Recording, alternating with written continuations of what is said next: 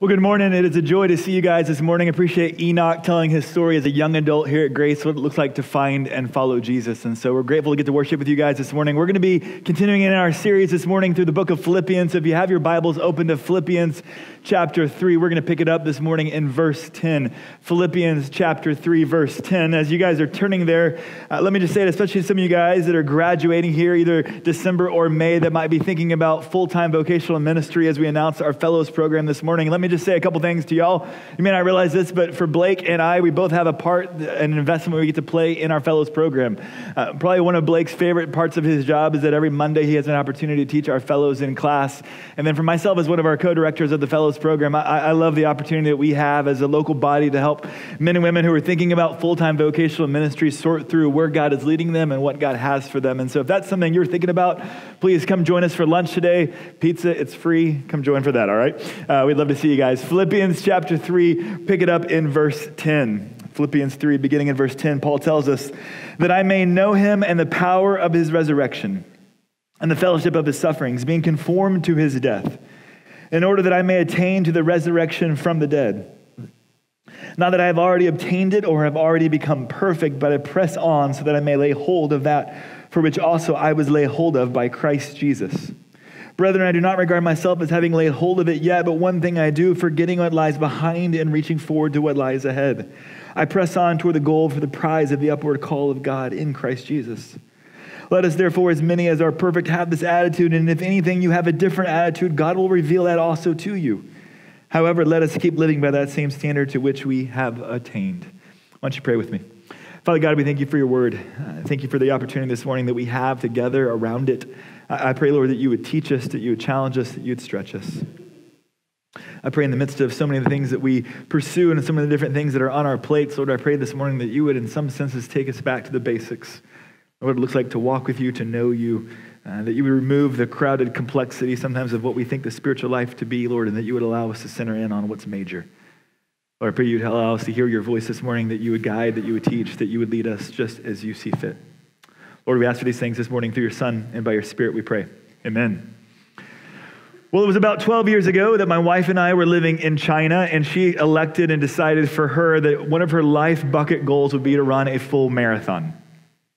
I'm an individual who believes a fun run is a complete antinomy and a lie, okay?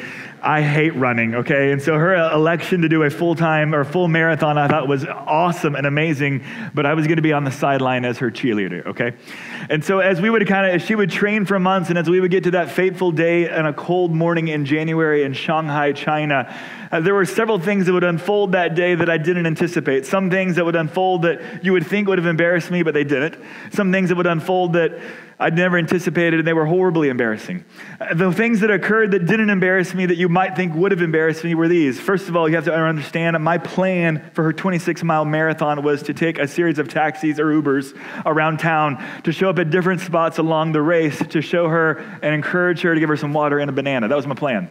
So I had no guilt or no shame that she was running on foot 26 miles while I would kind of pop around by taxis and Ubers all day long. I had no problem with that. I also had no problem with the fact that at the first stop, as she's been running for about an hour, it was a cold morning, my ears were freezing, and I just decided while she stopped, I would ask if I could have her headband. She didn't need it, she was warm.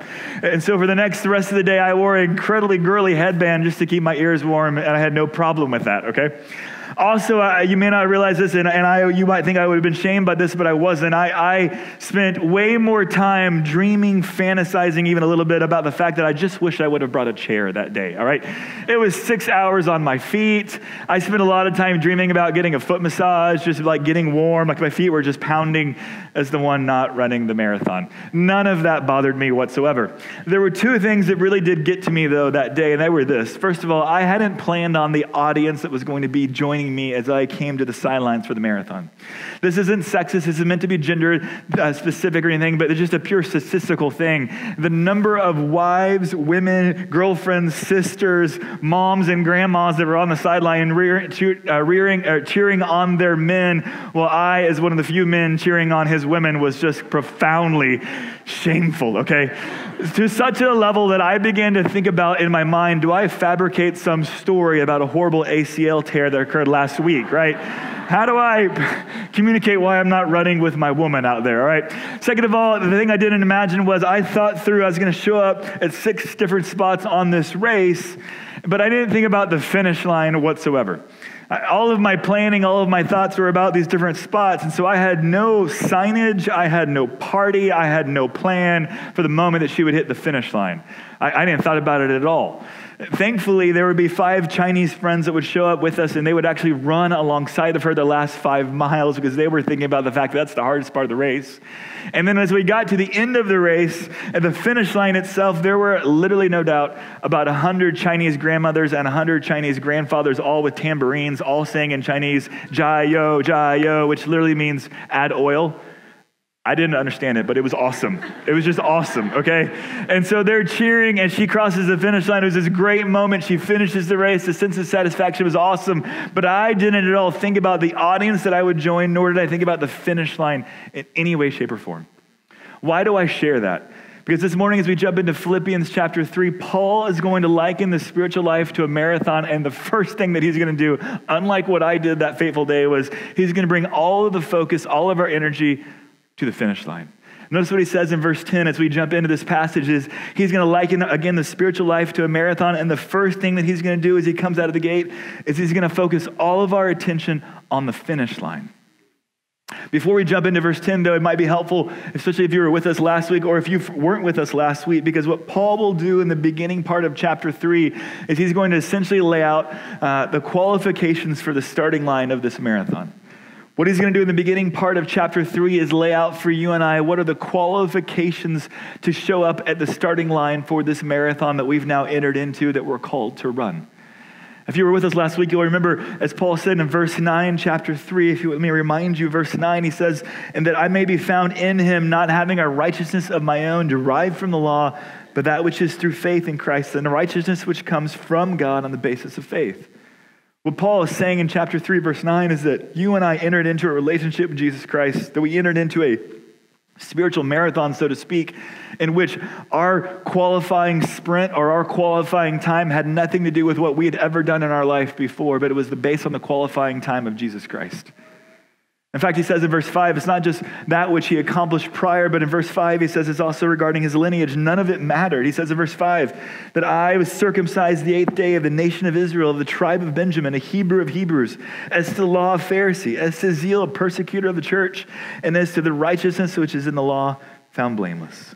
What Paul is saying in the very beginning part of chapter 3 is that as we think about our spiritual life as a marathon, the fact that you and I show up at the starting blocks of that marathon to begin with has absolutely nothing to do with our own accomplishments, our own lineage, our own abilities whatsoever.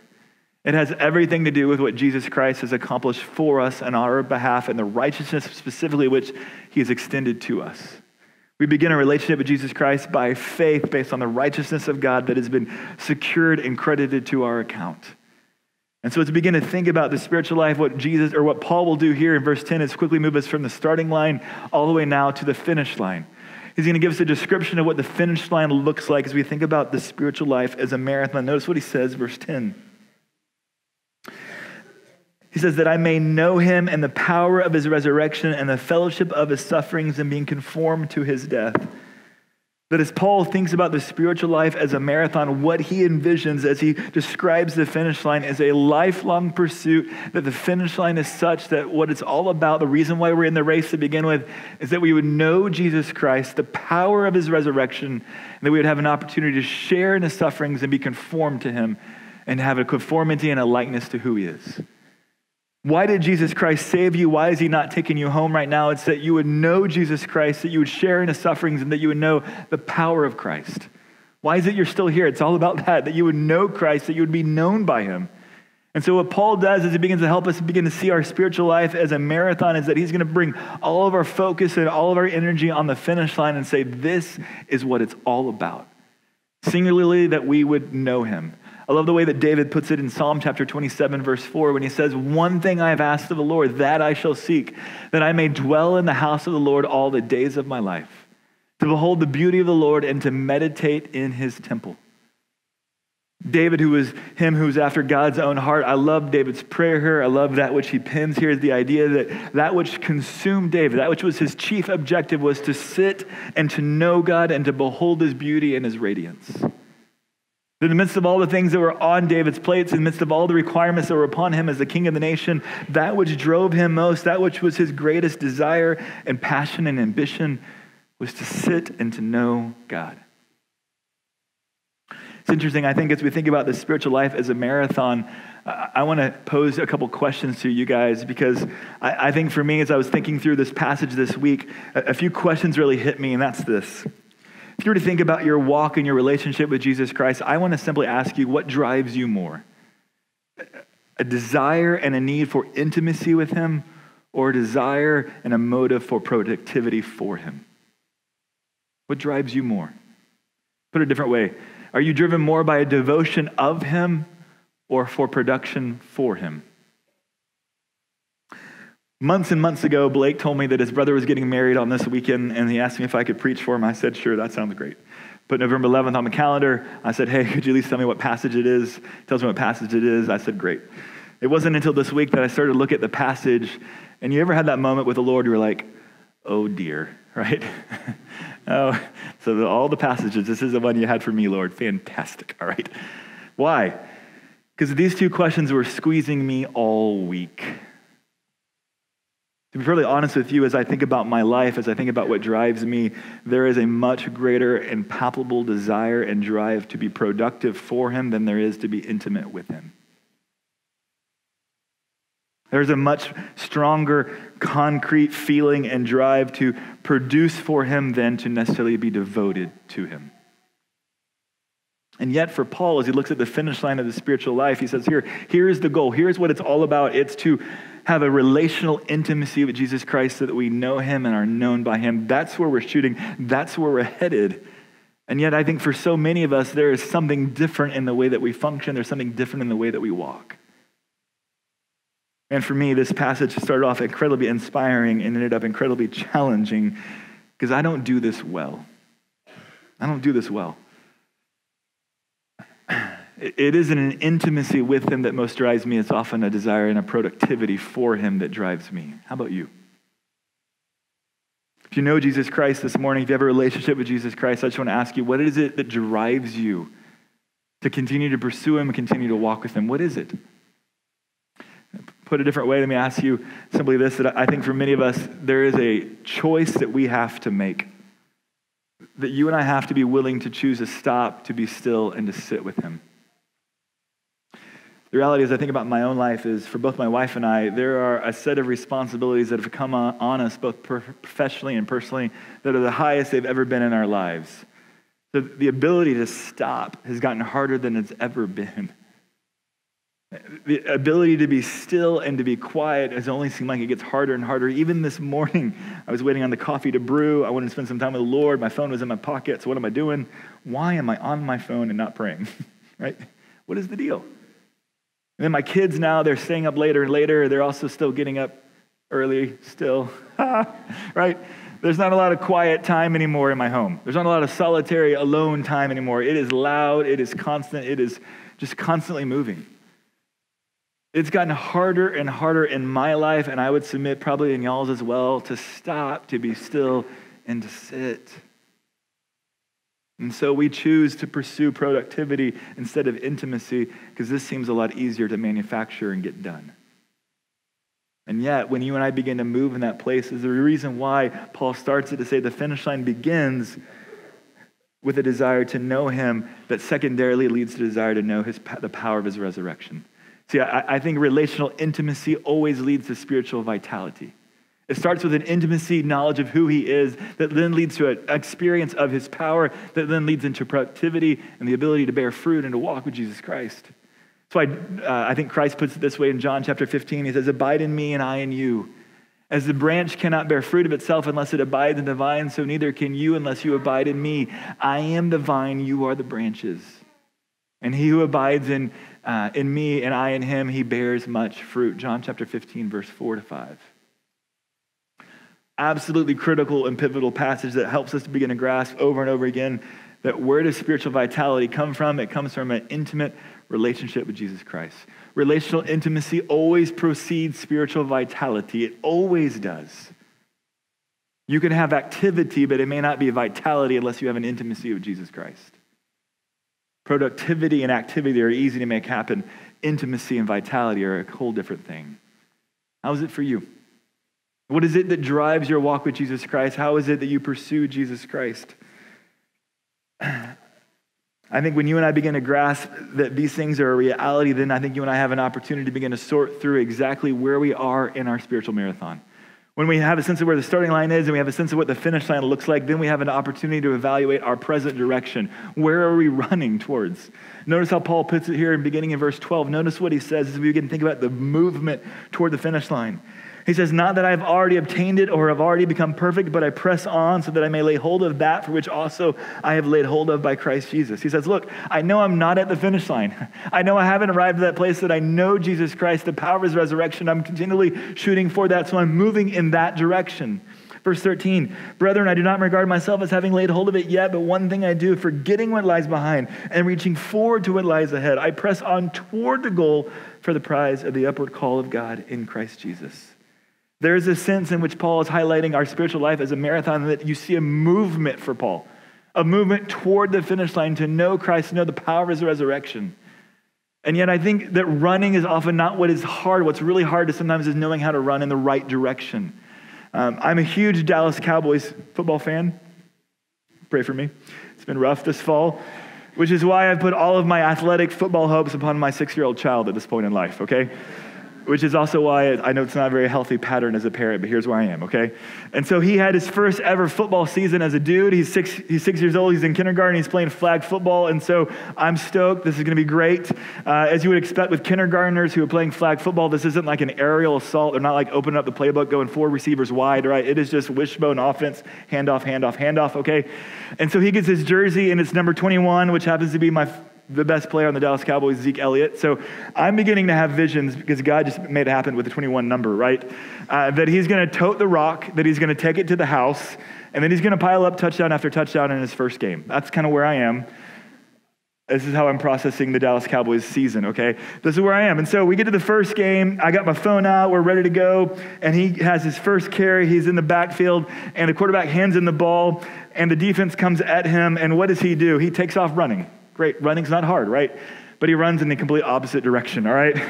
He's running from sideline to sideline, but the entire time going completely backwards. By the time he's done with the play, he's not only fumbled the ball, we'll work on that, but he's gone 30 yards absolutely backwards, okay? So I got a video of it. So I sit down with him after the game. I say, hey, dude, bud, great job. Man, you ran hard. You ran really hard. I mean, you ran so hard no one could catch you.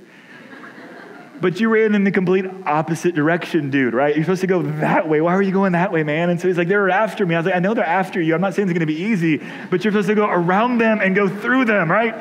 They can't touch you. You're huge. Come on, man, let's do this, all right? That was our post-game conversation, right?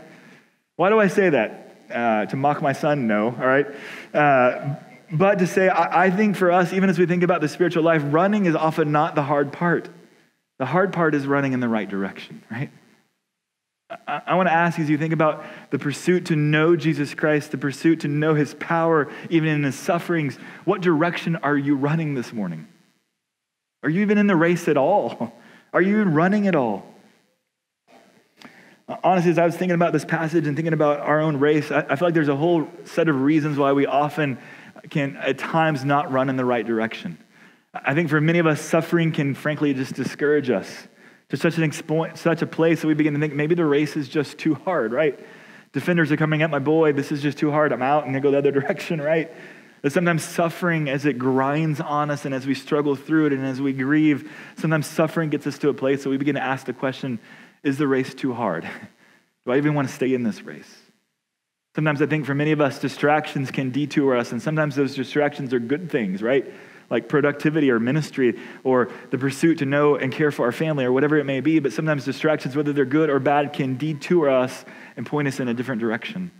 And often I think we begin to think, well, maybe the race just isn't that compelling, because why not I just chase after something else?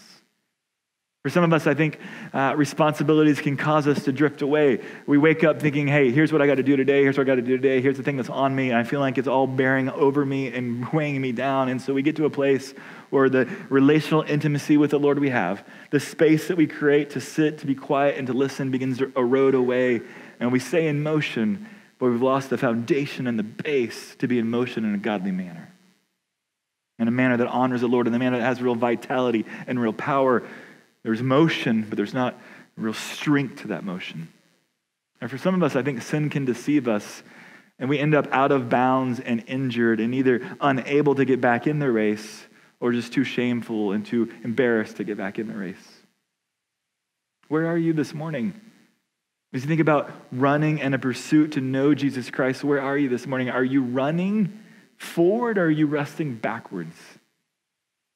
There are times as I think about my college experience where there was amount of time, there was a richness of what I was learning, a richness of my time with the Lord that I often look back on college and wonder if it'll ever be like that.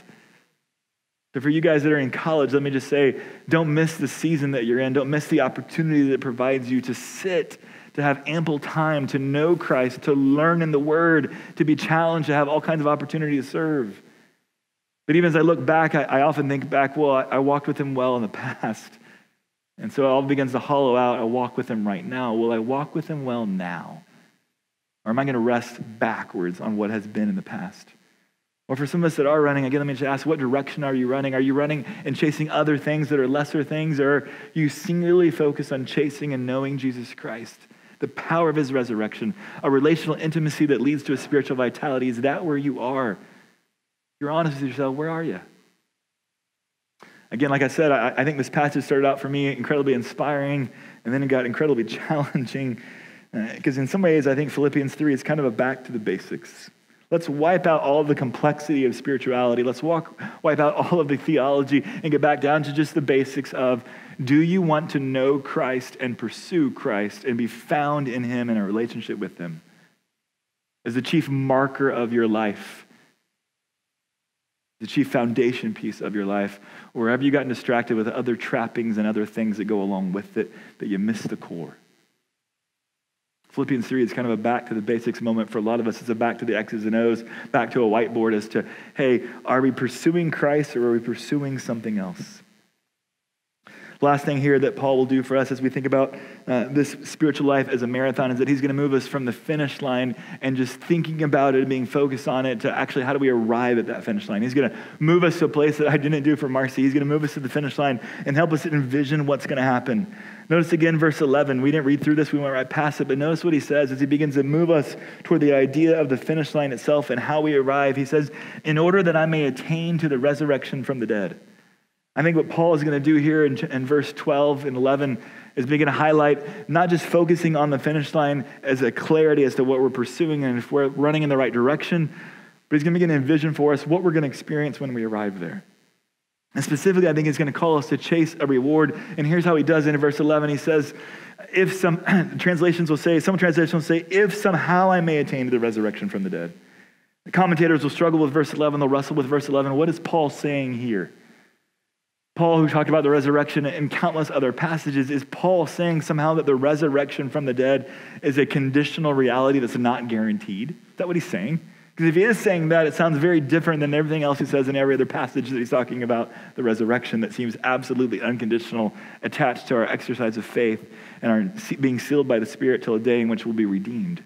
So what's Paul saying here in verse 11? Some translations will say, and we'll translate it, if somehow. Also interesting to know in verse 11 that he talks about the resurrection from the dead. There's a Greek word being used here for resurrection that is used nowhere else in our New Testament. This is the only place and the only time in which we see this phrase for resurrection, which is literally an out resurrection, or it's a resurrection out from the dead. It's a different idea than we see elsewhere. I think most simply put, what Paul is saying here, if we were to translate it, is he's speaking of a better resurrection. A better resurrection that's conditional and attached to how we walk and how we live. What Paul is trying to help his audience do is to think not just about crossing the finish line, but crossing the finish line in such a way that we win the race and we win the prize. Paul will say it similarly in 1 Corinthians chapter 9. I want you guys to keep your finger here in Philippians and flip over real quick to 1 Corinthians chapter 9. Pick it up in verse 24. And notice what Paul says, speaking of this same athletic imagery in 1 Corinthians chapter 9, verse 24. He says this, "Do you not know that those who run in a race all run, but only one receives the prize? Run in such a way that you may win. Everyone who competes in the games exercises self-control in all things. They then do it to receive a perishable wreath, but we an imperishable. Therefore," verse 26, "I run in such a way as not without aim. I box in such a way as not beating the air." Verse 27, "But I discipline my body and make it my slave, so that after I have preached to others, I myself will not be disqualified." In college, we took portions of that section and put it up on like a big poster above our exit to our front of our apartment. So we'd go running and we'd hit it like it was like a locker room inspirational sign before we went and worked out, okay? As if that was somehow going to motivate us, all right? But what's the idea? Back when I used to like to run, okay? So what was the idea, though? The idea was Paul is saying, look, there's a backdrop as he thinks about the spiritual life as to an athletic venue in which in the Pan-Hellenic Games, these guys would compete with incredible discipline, incredible self-control. And it wasn't just to cross the finish line and finish, but it was to cross the finish line and win. And to receive a prize that the emperor, who would have been in appearance, would have come down out of the stands and bestowed upon the neck of the victorious athlete. What Paul is doing for us in 1 Corinthians 9 and what he's doing for us here in Philippians 3 is highlighting that the resurrection for all of us, if we know Jesus Christ, is absolutely guaranteed. But he's turning the corner to say there's something else beyond the resurrection that comes for those of us that finish the race well, that run hard, that in some cases even suffer and experience martyrdom. There's an extra reward, an extra prize on top of finishing and just finishing. It was interesting, even as Marcy ran her marathon a couple years ago or 12 years ago, it was crazy. I began to watch because they had like a bus that would come, okay? And so if there was a certain amount of time that you could finish the marathon, and if you didn't finish in that amount of time, the slow bus would literally pick you up, okay? And so it was horribly shameful and embarrassing, okay? Marcy finished all on her own, praise the Lord, okay? But the slow bus would come, and so you'd have some who wouldn't actually even be able to finish the race. But to finish the race 6 hours into it, or to finish the race 3 hours into it, there's an incredible difference, right? That moment and what it felt like to cross the finish line if you finished first. A prize would come, award, acclamation would come.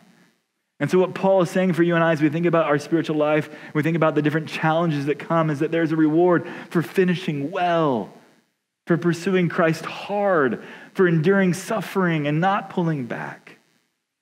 And we so often don't talk about that. That's, I think, what Paul is trying to bring out here, which is why he continues on. Notice what he says in verse 14. "I press on toward the goal for the prize of the upward call of God in Christ Jesus."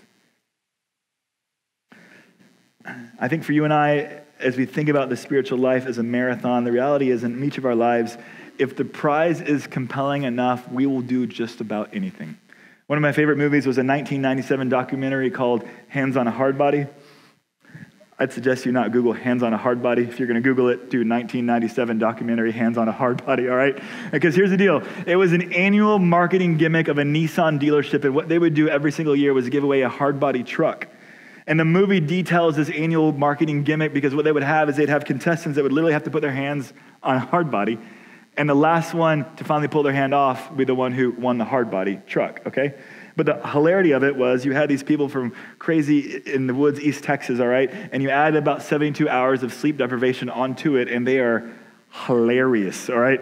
And so what would happen, the rules of the competition were you would have every hour, you would have a 5-minute break. Every 6 hours, you would have a 15-minute break. And so these contestants had to make a choice often in the slow amount of time they had as to whether they were going to eat in that moment, whether they were going to sleep in that moment, or whether they were going to go to the bathroom in that moment. But their options were pretty limited, and their time even more limited.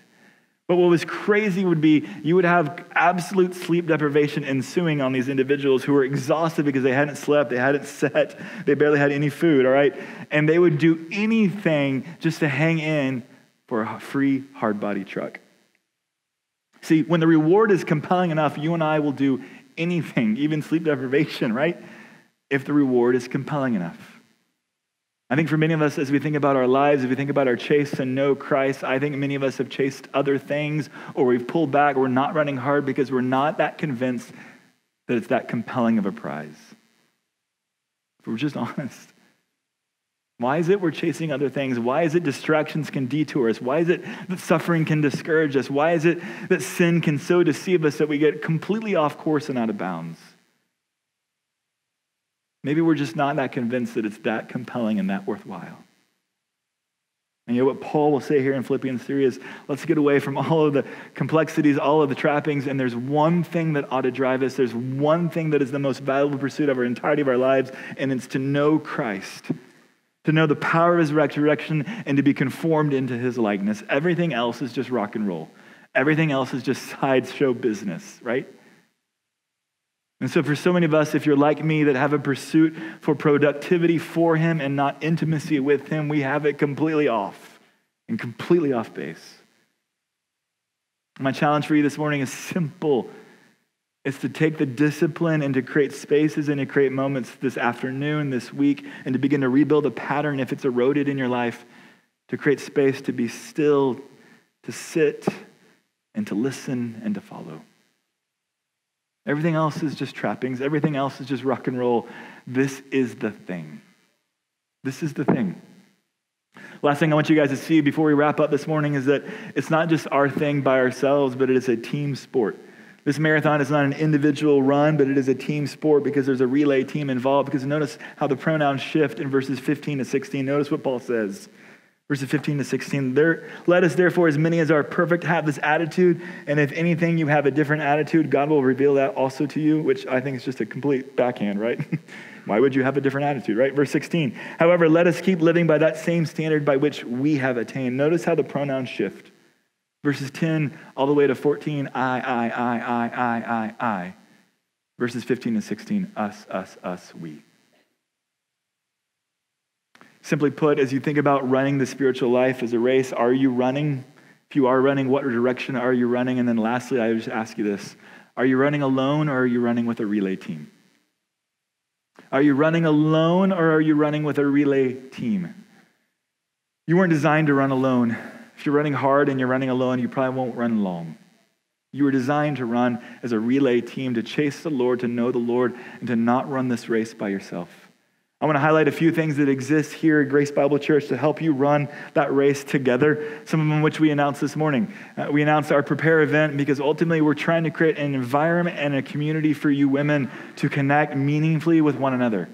If you've been a part of Grace Bible Church here for a little while and you still haven't found community, Prepare is probably one of the best ways for you adult ladies to connect with one another, to find community, and to begin to run this race as a relay team.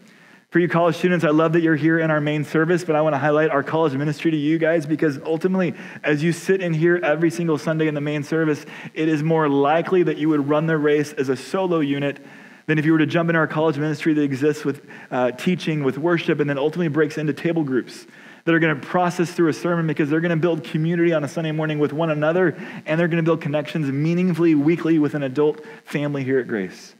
If you're a college student here and you're trying to run the race solo, and you haven't found community, you haven't found some people to do life with, welcome for you to keep coming back, but I'd say you might want to check out our college ministry across the street because they're designed in such a way that you're not going to have an easy time trying to figure out how to do this by yourself.